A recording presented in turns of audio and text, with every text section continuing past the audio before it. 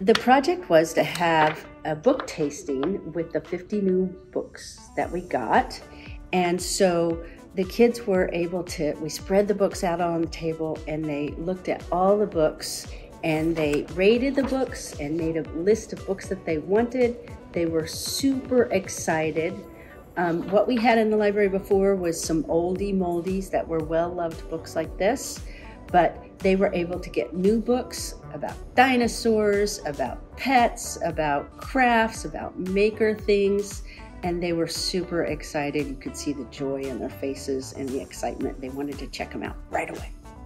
What sparked the idea was that I am new here at this school as a teacher librarian, and I really needed to rebuild the program, the library program, rebuild the collection.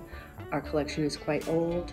And so I saw the SELCO grant. As a member, I decided I wanted to apply and ask for money to get new nonfiction books.